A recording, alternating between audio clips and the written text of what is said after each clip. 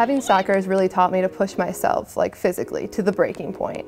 And I never would have been able to push my research goals, my academic goals, to the mental capacity that I have if I hadn't learned how to push myself to the physical capacity I do in soccer.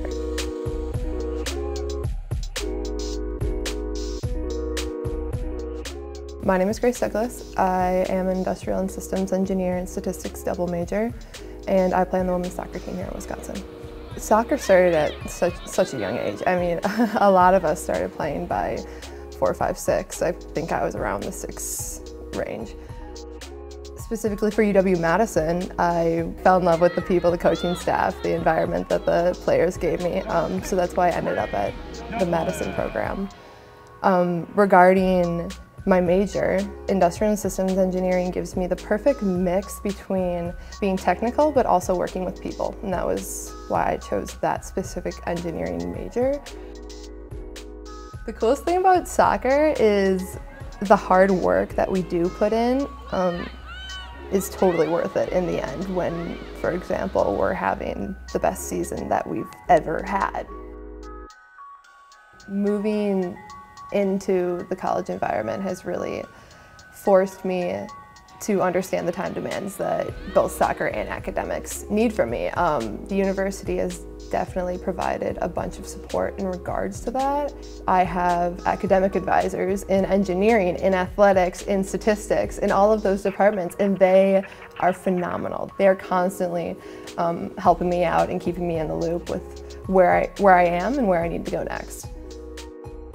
When I originally came to Madison and decided, yes, I want to do ISYE, that's when I kind of got into the research portion.